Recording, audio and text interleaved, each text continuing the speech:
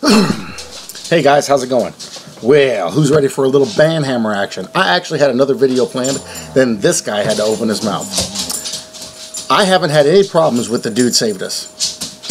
Everything he said was pretty neutral or leaning towards what we generally talked about. Hey, you guys, be quiet. Hey. And then he puts this. So let's examine what he said before we nonchalantly cast him into outer darkness.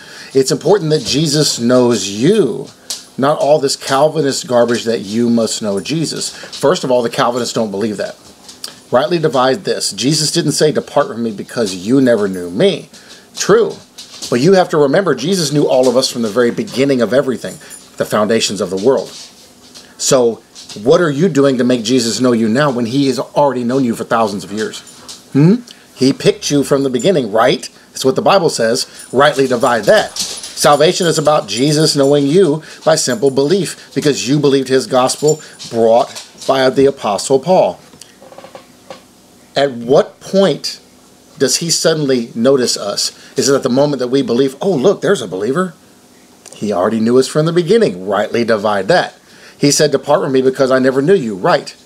Because we never developed a relationship with him. Not we, but the other people. They did everything in his name, but never knew him personally. This is a garbage teaching and double talking, and you're making the simple too confusing. No, actually, you are. Because if Jesus knew us from the beginning of all things, the foundations of the world, just like the Bible says, why do we have to get him to know us again? We were chosen. Did you not see the video I did on predestination? We were chosen from the very beginning of everything. So where is this garbage coming from? I think the problem is you need to do some right dividing because you're not doing it. Because I have over 1,000 videos that I've done covering all this stuff in intense detail with much scripture, which obviously you didn't watch that whole video.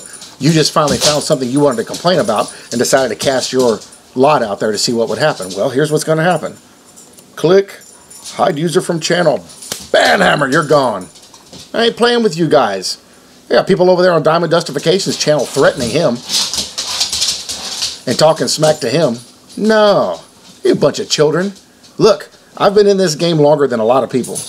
I've gone out and met people that have threatened me and threatened my life. And you know what they said? They talked a bunch of smack, got back in their car, and left. They had no intention of doing anything. They thought they were tough, and they weren't. You guys aren't tough either, and y'all don't know your Bible. You're not reading your scriptures. Paul Woodward right here. You see on the screen? Great brother in Christ. He put a link up here on the, I'm a false prophet again. Go watch that. Talk about righteous indignation. Yeah, he was hot. He's got a whole playlist of this stuff that he was doing against people on his channel. He's a grace preacher. He believes just like we do. Every single grace preacher is getting attacked exactly the same way from the same group of people. All of y'all can go into Shadowland.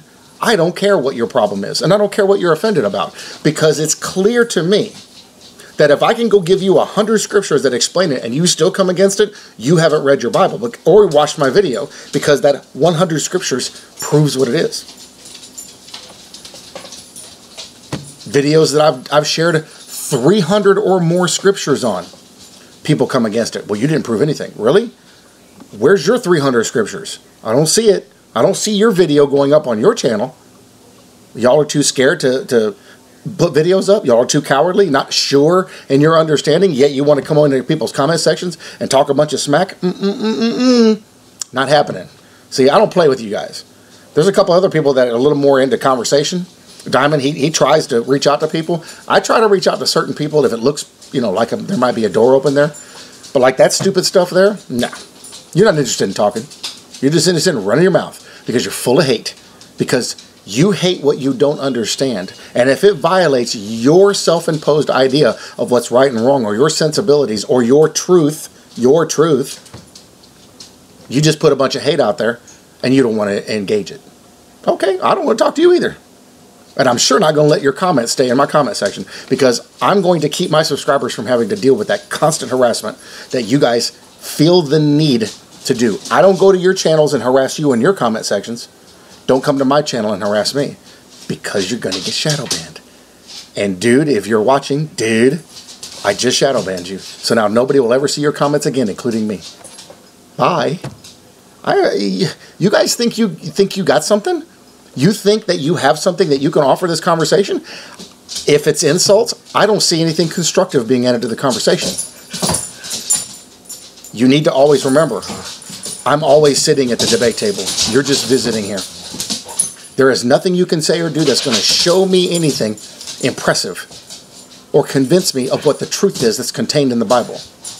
Because if you watch 2 minutes of my video and then comment, you have no idea what you're talking about, because your question will get answered in that video.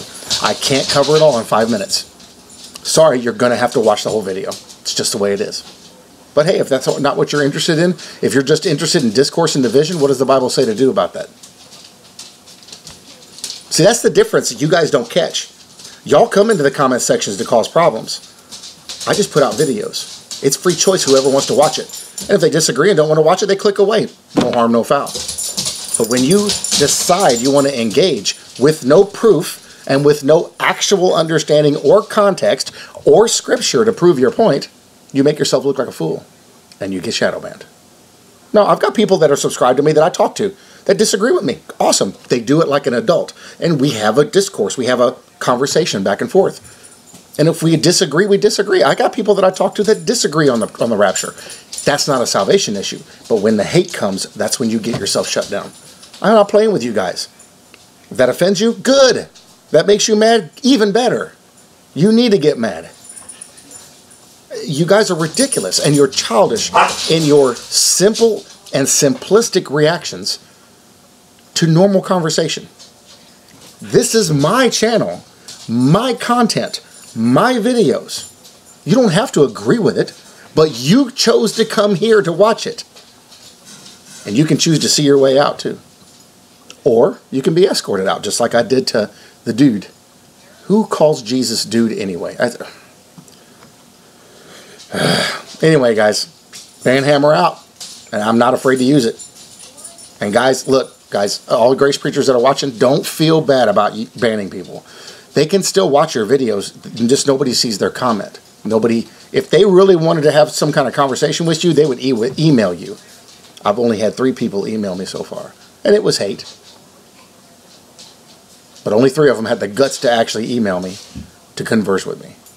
And I've had people that disagree with me that emailed me. We talked back and forth. No big deal. No harm, no foul. Come at me like an adult, I'll treat you like an adult. Come at me like that mess, you're gone. I'm not even interested. Because it's never going to go anywhere. How do I know this? Experience. Just like Diamond said, we both understand linguistics. We can see certain keywords that are going to pop up in certain ways of spelling things that tell you there's something wrong with that person. If you see a comment this long and there's no punctuation or capitalization or there's misspelled words, there's a problem there. That person's just spewing it out.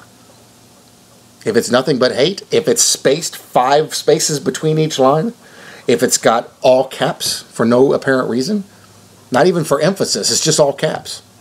A ton of emoticons. Now, a comment with a few emoticons, that's not that big a deal. But when you see a comment like several paragraphs and it's full of emoticons, no. There's something wrong. Evidently, that person can't articulate properly. And there's usually a ton of hate contained within that comment. See ya. Bye. The Bible does not say I have to converse with you. It actually says to mark and avoid you. See you, dude. I ain't playing with you no more. Anyway, guys, I love y'all. I bless y'all in Jesus' name. I'll see you in the next video.